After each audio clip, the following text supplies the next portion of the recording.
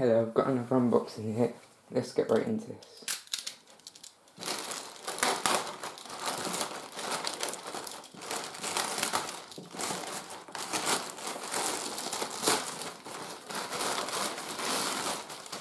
I got this off of Banggood.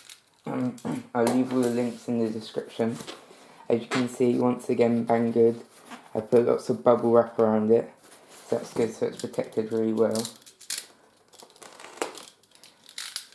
Open it up.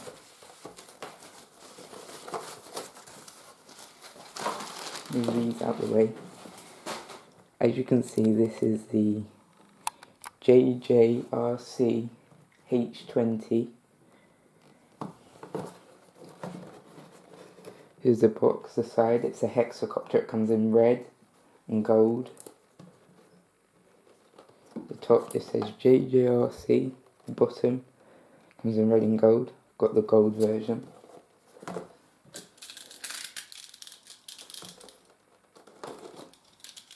the tape. Let me zoom out. Let's have a look what's inside.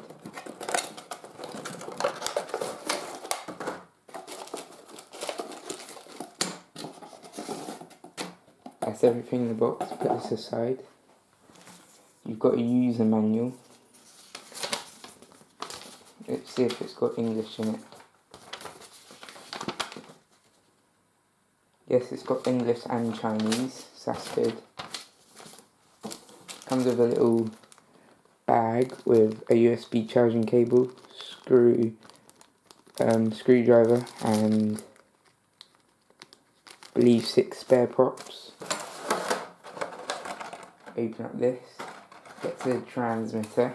This is a lot bigger than the JJRC H10 transmitter.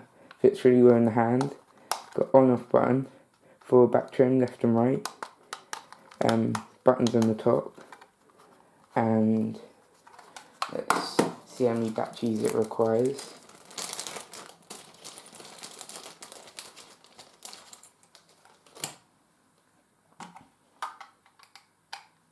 Comes with a really nice size transmitter, so it's easy to grip, unlike some other nanos and micros. They come with really small transmitters. Things are decent size. It requires 2 AA batteries, and you'll need the screwdriver to get the screw out of it. Put that aside. Really nice size transmitter for the quad. I believe this is about £15. Move this plastic aside.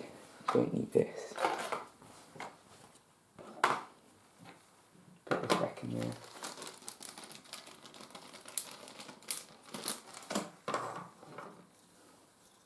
Let's zoom in.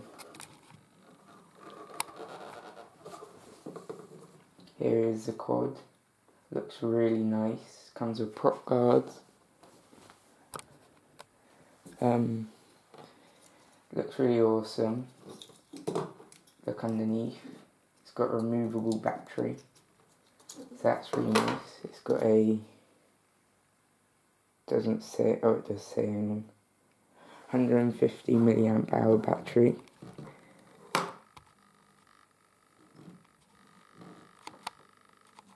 Let's move it in close to the camera. 150 milliamp hour battery, 20C. Go back into the quad. I've got the gold version. I believe you can remove the props by unscrewing the screw below. Right there's a screw. Unscrew that screw there and it should come off. To me this looks really awesome. I like the gold colour. Let's put in the battery. Here's the quad. Looks really nice.